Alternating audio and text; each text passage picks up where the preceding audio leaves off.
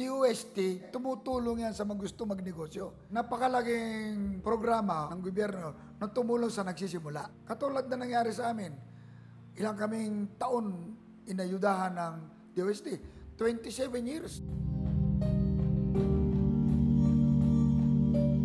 Ever since we started with VANDEP, we are always in good relationship with DOST.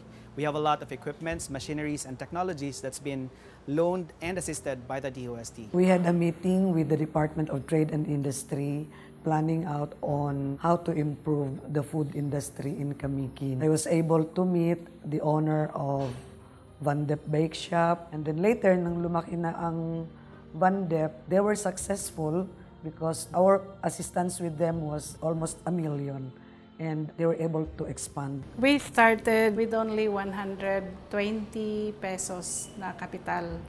That was the only money left para husband's Christmas bonus. Naisip namin mag-asawa, paano namin ma-fulfill yung mga dreams nila. Kasi nung time na yun ang simula na nag-boom ang tourism ng Camiguin.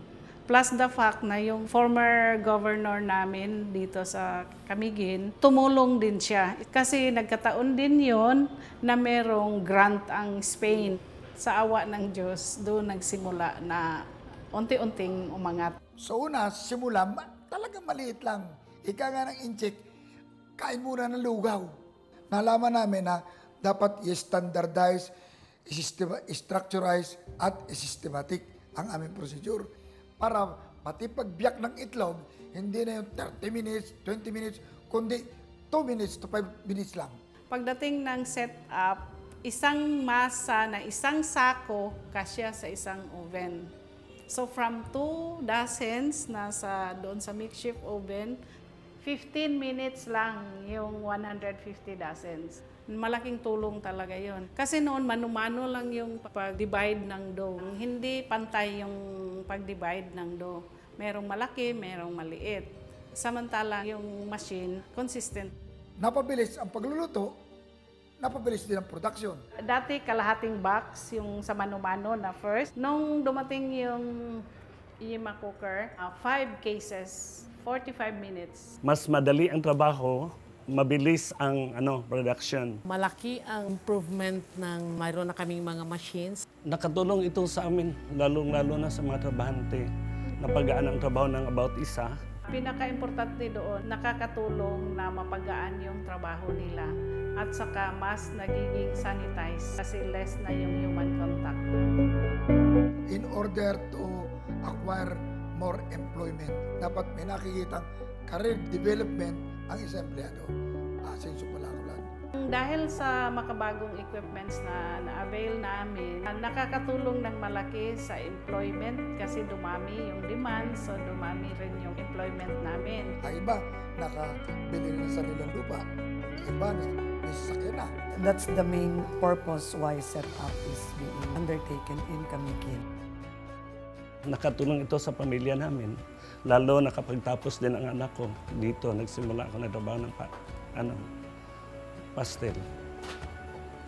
Nakapagtapos kami sa mga anak namin sa kolehiyo at hanggang ngayon nakapagpaaral pa rin kami. Marami din kaming natulungan ng mga kapatid at mga kapitbahay namin. Even our delivery men, kinakailangan ma-harness na sila. Hindi lang nagde-deliver, marunong pa silang mag-sell stock. Fulfilling yung feeling namin. Nagugulat na lang kami kasi ang dami palang may bit-bit ng pastel. Bisa naman, nakasakay mo sa aeroplano. Umaga, first flight. Bandip. Sabi ko, kunang ko yung letrato. Bakit to? Hindi ko masabi, kami may-ari yan. Masaya. Proud kaming nagpakilala sa kanila na kami ang gumagawa niyan. Pag nakatikim ka ng pastel, iba talaga yung sarap. Iba sa lahat. Yun nga, bandip. In order to accommodate the demands of the market, we will be having an expansion of our distributions and at the same time our production. Kaya kami, open na sa distributorship. Kasi kinaangkin na rin ang Cagayan na ethnic product na rin nito. Currently, we have a lot of plans. We have a lot of expansions going on. It's a very dynamic year for us. Kaya nga nagpaplano kami rito na diversified source of our ube, our strawberry, our nangka, magtatanim kami rito. Tapos sa gitna, gagawa kami sana ng chapel na ang bubong taniman. Sa buhay namin ngayon, meron na kaming gasa, meron na kaming restaurant, meron na kaming hostel. Tsaka nakapagtapos din yung mga anak namin, na-fulfill yung dreams nila. Namamanga sila mula sa 36 na piraso. Araw-araw, ngayon ay 1,000 na. Hindi siya naging successful dahil lang sa human capability namin. Kung hindi, dahil sa science intervention. But most of all, pinakasikreto namin, siya.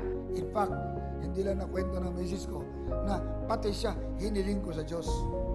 Kaya, ay binigay ng Diyos sa akin, although maraming challenges, naunawaan ko. Sabi nga sa Bible, di ba? And everything you do, put God at the center and He will crown your effort with success.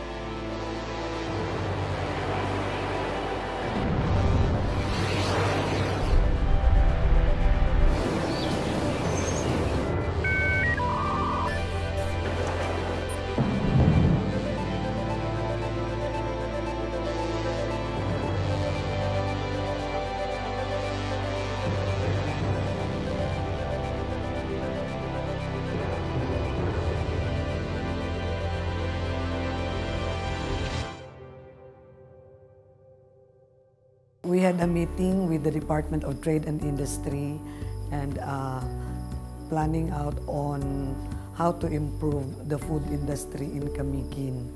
And so we were organizing a local study mission. In that local study mission, we were talking about their needs, and then we're able to identify also the all other yung mga technologies na kailangan ng MSME, and we tried discussing it with them. So yun, na-assist sila.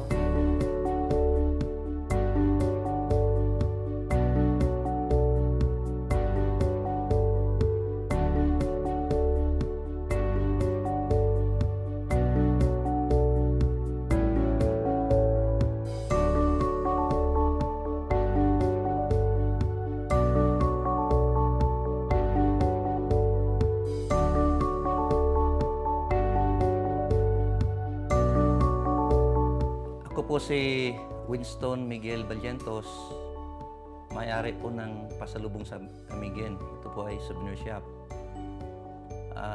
At kasalukuyan po kami ay gumagawa ng fruit tart. Tinawag tong Vicky Tart, yung pangalan ng asawa ko, Vicky. Sabi niya noon, ano ba pangalan dito? Sabihin mo, Vicky Tart. Nung mag-seminar kami doon sa DTI, sabi, parang awkward eh. Sabi ko, hindi siguro, Vicky Start. Parang na-rhyme yun eh. Kaya yun ang ginawa. Vicky Start na. Nagsimula kasi ito, gumawa kami ng tart dahil yung mga guest namin, aside from yung nauna na produkto na malakas, ano pa daw ang ibang delicacy. So kaya pag-usapan namin nung sa asawa ko, why not try sa yung buko tart.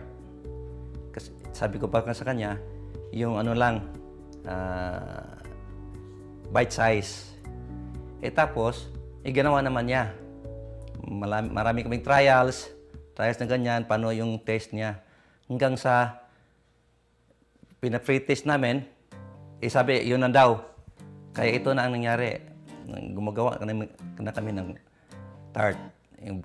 Yung best seller talaga namin is yung buko tart. Dito po sa Camiguin, famous po tayo sa Lanzones.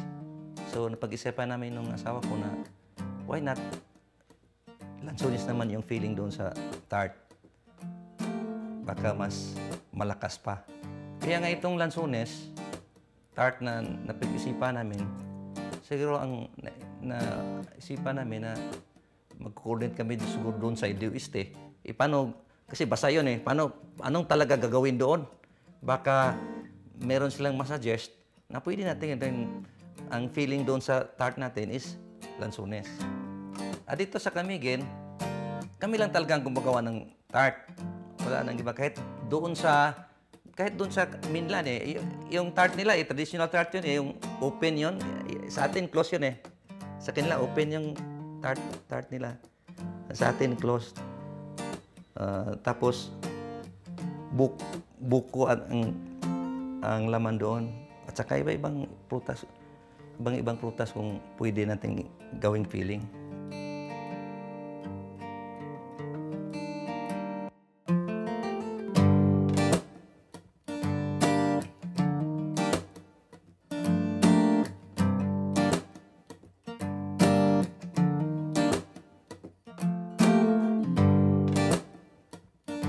Kasi na mag-operate kami, yung ginawa namin, mano-mano po yung pagmasa. Tapos yung mga tauhan namin, sabi, malaki daw yung braso nila. Tapos sa atin, may ano sa amin, inform na, mag-approach ka doon sa DOST. Kasi meron silang mga matutulungan kayo sa DOST. Kaya nga, pinuntahan ng asawa ko ang DOST. Tapos, tinanong ano ang mga kailangan natin. Kaya, nilist down ng asawa ko, kailangan namin yung mixer kasi doon sila nahihirapan yung mixer. Tapos noon, wala pang mixer. Kami lang nagaganon. So, 1 kilo lang po yung kaya namin. Kasi wala po kaming lalaki. So, kami-kami lang. Tapos 2 lang po kami. So, mabigat pa nga. Yung 1 kilo mabigat. So, ngayon, yung may mixer na, 12 kilos, yung 12 kilogram na. So, mas marami. Tapos yung pagkatapos ng pagmimix, diretso sa barilya. So kami pa din naggaganon. Nagdinid. So ngayon hindi na. At saka yung oven, kasi yung oven namin, yung gas range lang, iingkas siya doon, 2 tray. So, nang may mag-order na, kasi isang tray, 2 box yan eh. O 2 tray, 4 na boxes lang.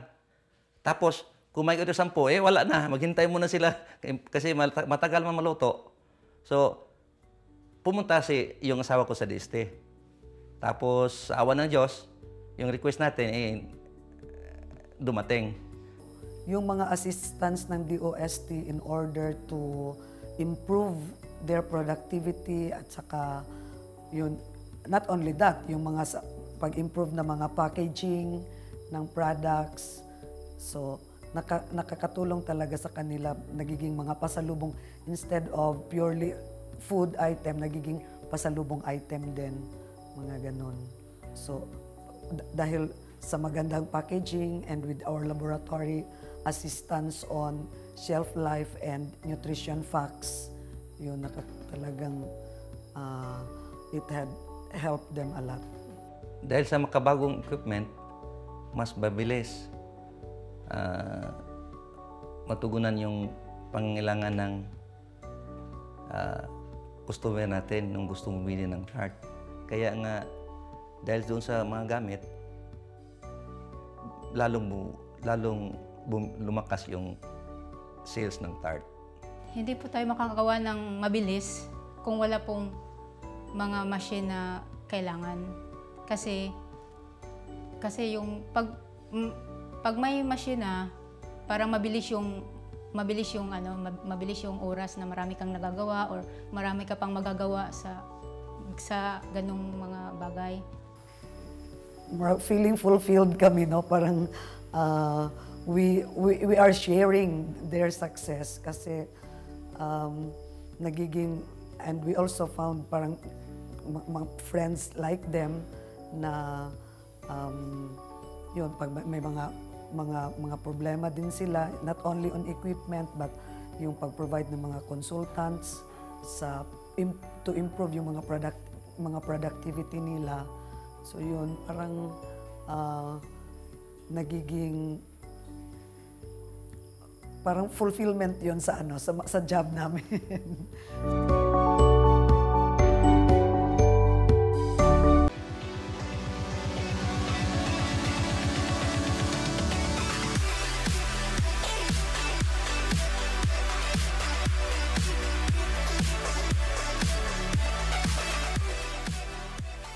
DOSTv would like to thank Filipino Creazione de Mano Incorporated.